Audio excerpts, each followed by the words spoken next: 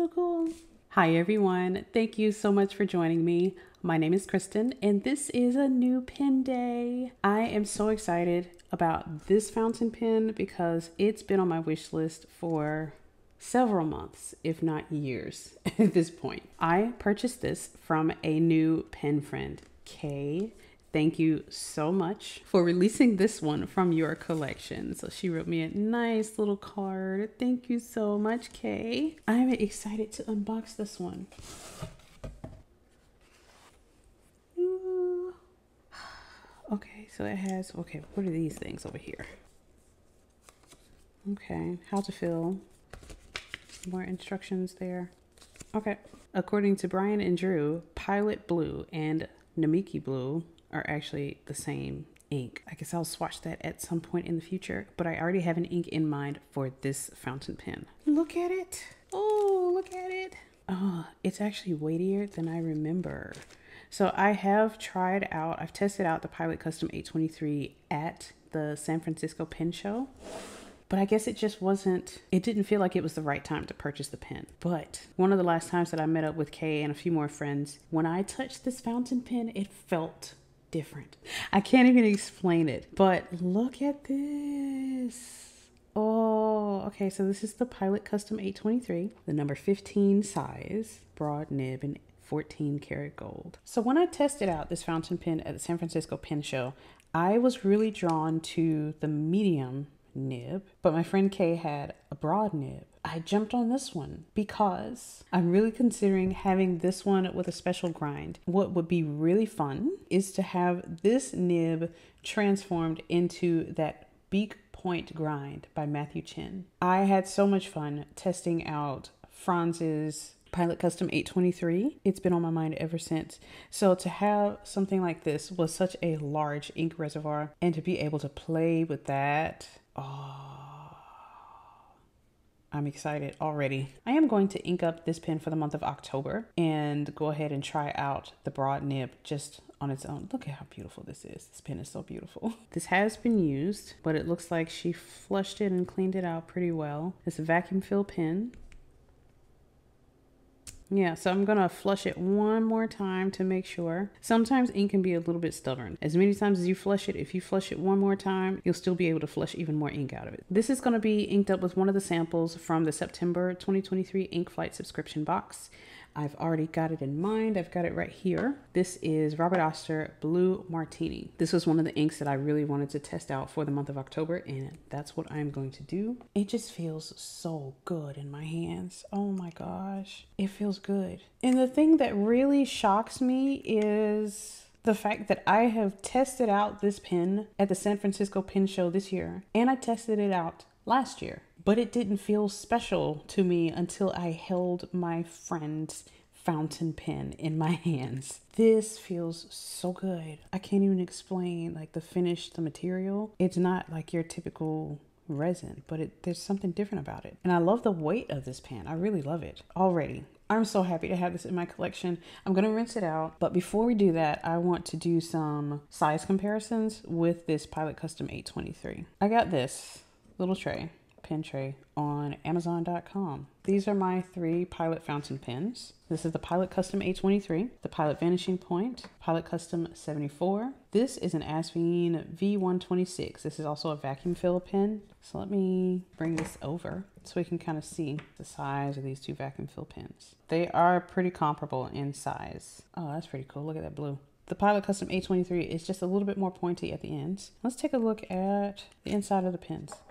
They are pretty similar, comparable size. Interesting. The Pilot Custom 823 has a step up to the threads. Here's the section, and then you step up to the threads, which are basically flush with the rest of the barrel here. But on the Asvine V126, there's a step up to the threads and another step up to the barrel. Let me get back to size comparisons overall. So as I said, this is the Asvine V126, Pilot Custom 823, the Pilot Vanishing Point, Pilot Custom 74, and this is a Sailor 1911 large. Let me take this out and bring in a budget fountain pen that many people probably have in their collection. This is the TWSBI Eco. Most of these pens are a little bit taller than the TWSBI Eco. Let's take a look at these uncapped. Here's a look at the fountain pens uncapped. let's look at them posted. These are the fountain pens posted. I definitely would not post the Twisby Eco. I typically use that one unposted. This is actually not so bad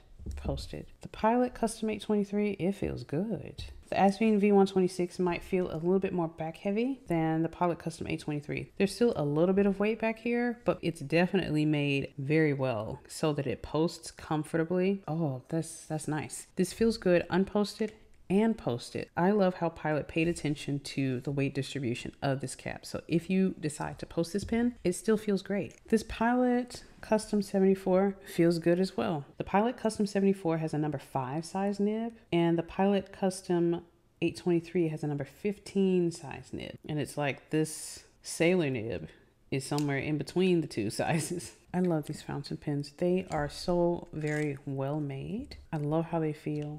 Oh, I'm happy about this. I'm so happy about this. Thank you, Kay, for selling me this fountain pen.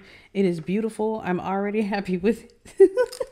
Let me do like a little dry writing sample before I get started. Yes, it feels good. All right, so I'm gonna flush this pen and then come back and fill it up with Robert Oster Blue Martini. First use of the Ink Miser. Let's see how it goes.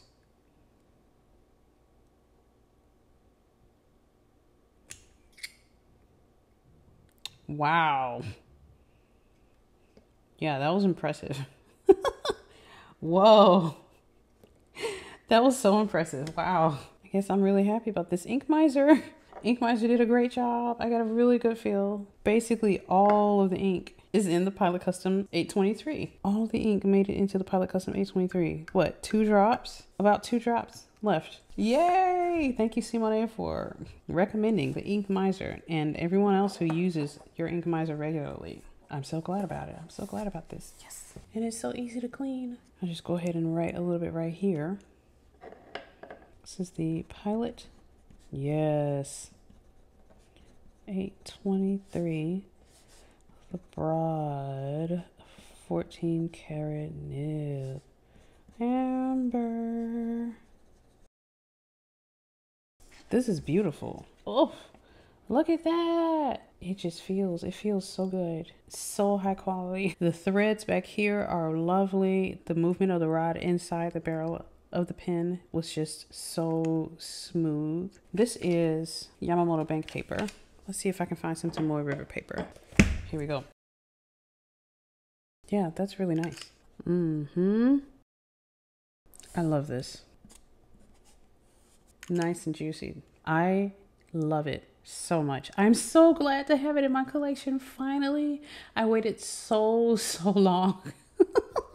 I kept putting it off because there's always like this new fountain pen releasing from whatever company A, B, and C, and they're limited editions and deadlines, and you gotta buy it now or it's gonna sell out, or we only made like 200 for the whole entire planet, so you may or may not get one, kind of thing.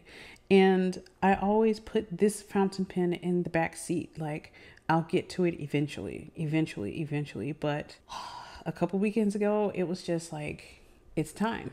And I pulled the trigger. I went for it. And I am so glad that I have it in my collection. This feels so good. Oh my gosh. It reminds me of how the Aurora 88 feels in my hands. It reminds me of how the Montegrappa Elmo feels in my hands. This feels something similar, but there's still something a little bit different. I love holding this one more than I love this one. Like, oh, this is a great fountain pen. Lovely fountain pen. I enjoy it. I really do. But this Pilot Custom 823 is feeling pretty nice.